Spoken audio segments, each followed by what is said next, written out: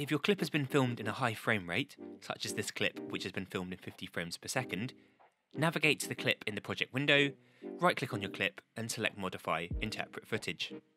In this window, you can choose for your clip to assume a certain frame rate. Here, if we choose 25 frames per second, our 50 frames per second clip will now be in half speed. You can also modify the speed of a clip on the timeline by right-clicking on it and selecting Speed Duration. Here, you can choose to slow down your clip as required. For example, if we choose to slow down the same 50 frames per second clip by 15%, our clip will be in half speed.